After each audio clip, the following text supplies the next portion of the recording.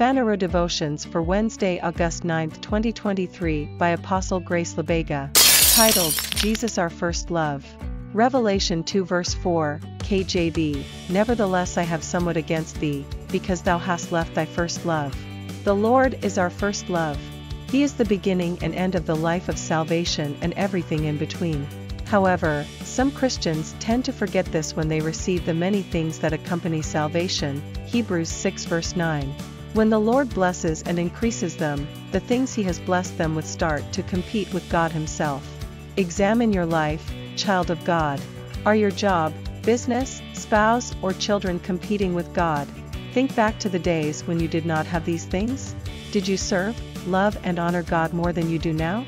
If this is the case, chances are that you have forsaken your first love. God did not give you those things so that they replace Him. He is and should always remain your first love.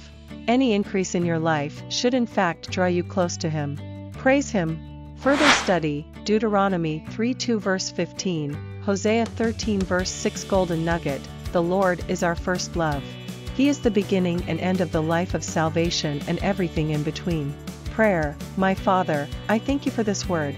Thank you for who you are to me. You are everything to me and the center of all that I do. My heart is yours. No matter how I grow and multiply, you will always be my Alpha and Omega. In Jesus' name, Amen.